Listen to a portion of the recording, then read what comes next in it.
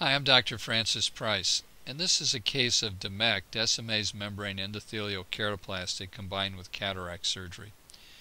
I've just measured the diameter of the cornea to help us judge not only the size of the donor, but to help us be more accurate with our lens power calculation that we'll be placing into the eye.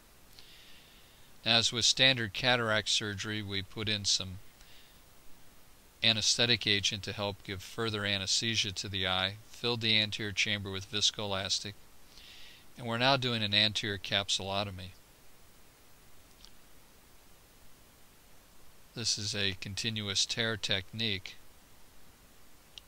where we get a nice round opening in the anterior capsule around the lens. We're now going to separate the cortical material from the edge of the capsule and use ultrasound or phaco emulsification to remove the hard inner part or nucleus of the lens. Aspiration is being used to remove the cortical material, the softer outer area, once again filling the eye and the capsular bag with viscoelastic. We're now inserting an intraocular lens in the eye. We're using a tree find here to mark the dimensions of where the donor graft's going to go. And then with the eye filled with viscoelastic, we're going in with a reverse Price-Sinski hook, and we're scoring the area where we want to remove Descemet's membrane. This is a case of Fuchs dystrophy, so Descemet's membrane is abnormal, as are the cells for the endothelial cells that are on it. So we've removed those. We're using irrigation and aspiration now to both remove the viscoelastic and then to vacuum it off the back of the cornea so we don't get haze postoperatively.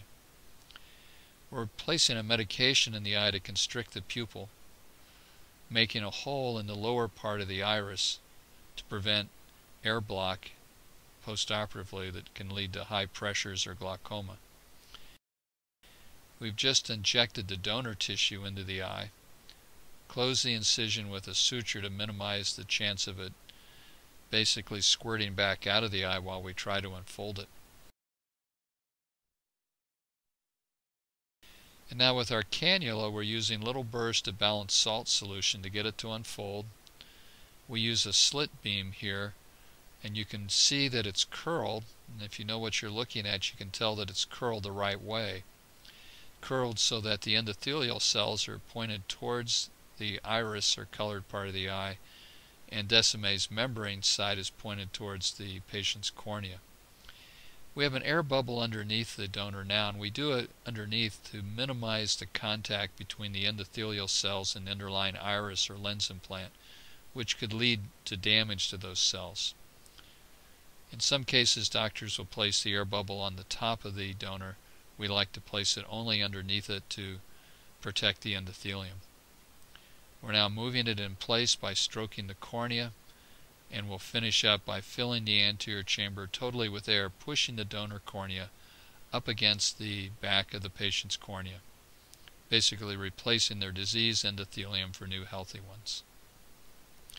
What I've done there is check the eye by moving my hand back and forth to make sure that the patient could still see light. And that's very important. You can only do that if the patient's had topical anesthesia. If they've had a block around the eye, then you potentially could overfill it and you would have no way to know.